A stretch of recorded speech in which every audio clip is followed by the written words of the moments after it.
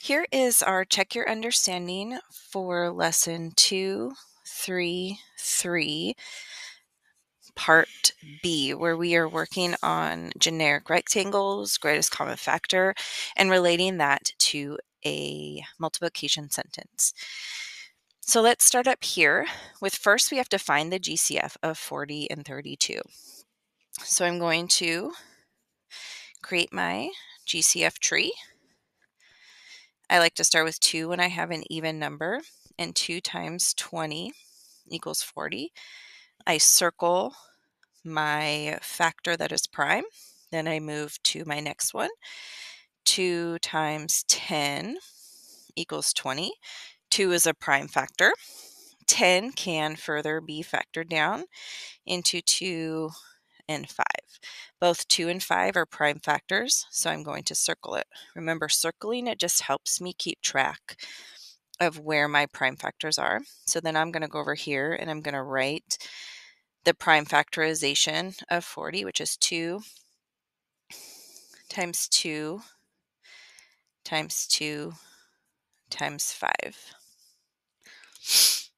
And I can check that by saying 2 times 2 is 4, times 2 is 8, 8 times 5 is 40. So that matches up. Then I'm going to do 32. I'm going to divide by 2 since it's an even number. And 2 times 16 equals 32. 2 is a prime factor, so I'm going to circle that. 2 times 8 equals 16. 2 is my prime factor. What times what equals 8? 2 times 4 equals 8. Here we go. And off to the side, 2 times 2 equals 4. So my prime factorization for 32 is 2 times 2 times 2 times 2 times 2. Then I'm going to look for the factors that they have in common, which is 2. We have a pair of 2s, and we have another pair of 2s. There aren't any more 5s down here, and there aren't any more 2s for 40. So these are my only factors that are similar. And then I will multiply all of those together to get my GCF, which is 2 times 2 is 4, times 2 is 8. So my GCF is 8. Now I'm going to come down here and I'm going to use my GCF in my generic rectangle. And we had talked about how the GCF goes at the top. So I'm going to put 8 here. And then I'm going to ask myself, 8 times what equals 40? And 8 times 5 equals 40. So 5 would go right here. And then again, I'm going to ask myself 8 times what equals 32. And 8 times 4 equals 32.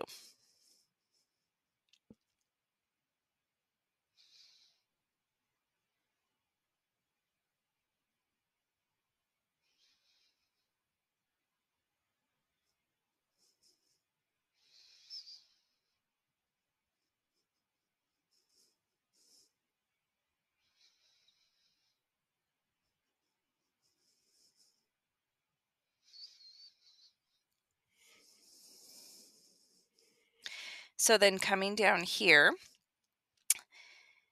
we have 8 times 5 plus 4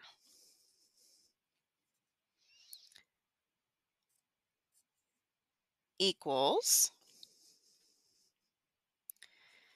8 times 5, which is 40, plus 8 times 4, which is 32, and that equals 72.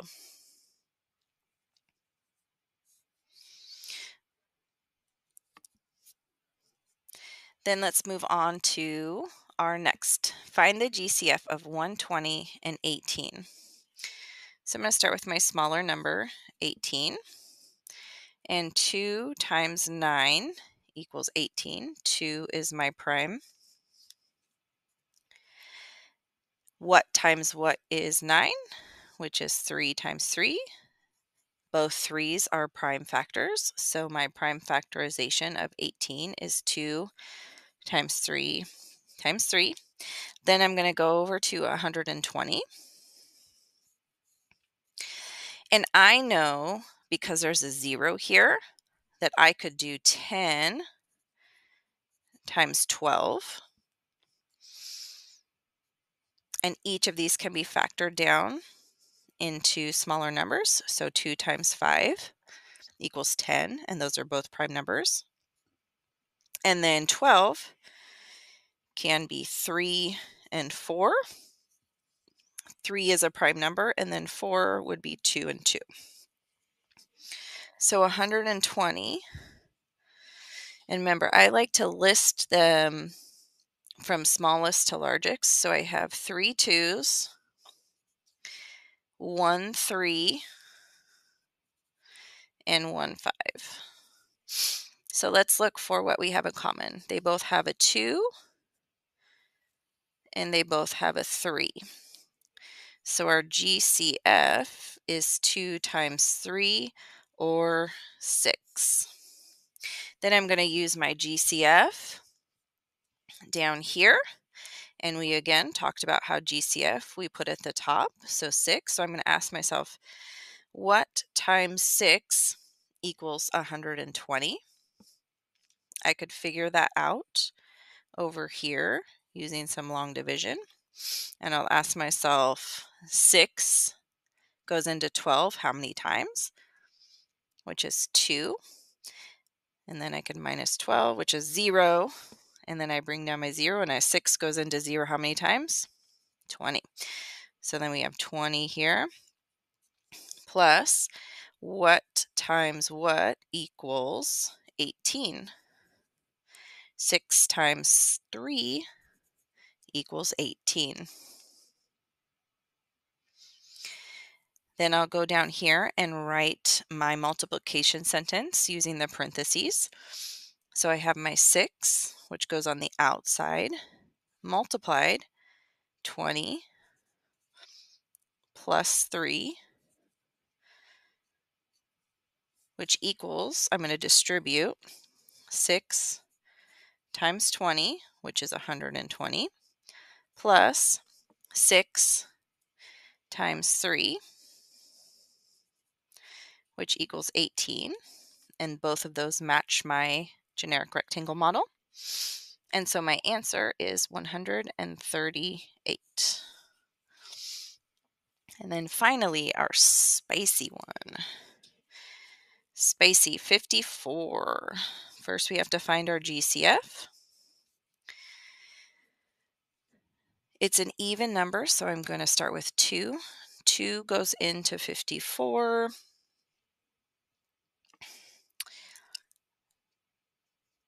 2 27 times. I'm going to circle 2 because 2 is a prime number.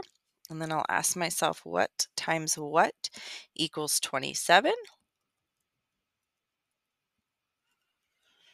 And I know that 3 times 9 equals 27.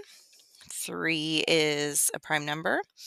And then 3 and 3 multiply to equal 9. So 54, my prime factorization, is 2 times 3 times 3 times 3.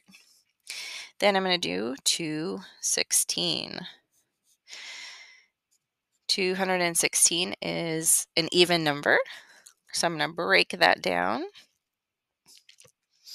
And then 21, 2 goes into that 1, and then 16, 108. 2 is a prime factor, so I'm going to circle that. And then again, I'm going to do 2 just to break it down. 54. And then I have 54 here already, so I'm going to just bring all that over here. So 216, I have 1, 2, 3 2s and 3 3s. So then I'll ask myself what is equal here.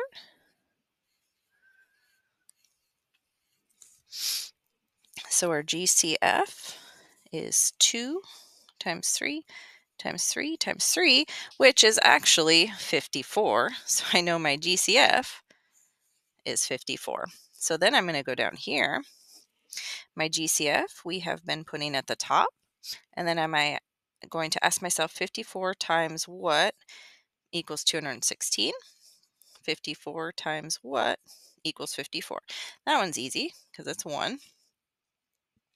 And then 54 multiplied by 4 will equal 216. So then let's take our information here and create our multiplication sentence. So we have 54 times 4 plus 1. And then we'll distribute that 54 to each of our numbers, and we'll have 54 times 4, which is 216, plus 54 times 1, which is 54. So our answer is, I'm going to do a little bit of math up here because I like to line my numbers up. We have 10, 7, 2 is 270. So that is going through all the steps of finding your GCF, relating it to an area model, and then using that area model factors to create an equation down here.